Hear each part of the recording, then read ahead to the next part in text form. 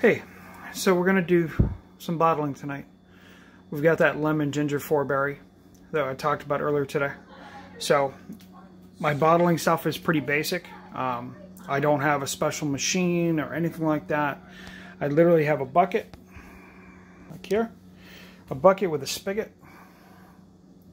Open it, you pour into the bottles, that's it. You have to boil your caps so that way the rubber seals. Okay, I usually give it a good boil, 5-10 minutes. That way it's sanitized, everything's soft. Fill my stuff, cap. Then I use the capper to cap it down. So I'm gonna try and do this one-handed. That's not gonna work. Anyways, put the bottle in like that. Turn the spigot till it opens. You want to get it till it's right about there. Okay? Just like you would if you're, the fill level for any beer that you would buy. There's still going to be a few gases to emit and things like that. So you have to get a proper fill on it. Okay? And once that's done, and obviously I have a few more to go. So we got to take care of that.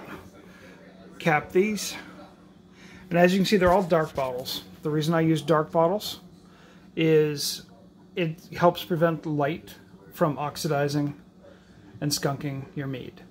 Okay? Really simply, that's all it is. I see a lot of people using clear bottles, but I believe they're putting them in their own cases, cardboard cases, and they're putting them away downstairs in a basement somewhere or in a dark storage cabinet or whatever. But the trick is to keep it well away from any light, because that will destroy your mead once it's made. Okay? Now we see this one here. I've got to get my towel wrapped around that, and we'll tuck that back in the corner. We've already done the initial rack on that. And as you can see, we're going to have to rack that again because there's still some yeast down there in the bottom. You see that? Okay. So anyways, this here is the lemon ginger 4-berry. Looks good to me. This was started in June.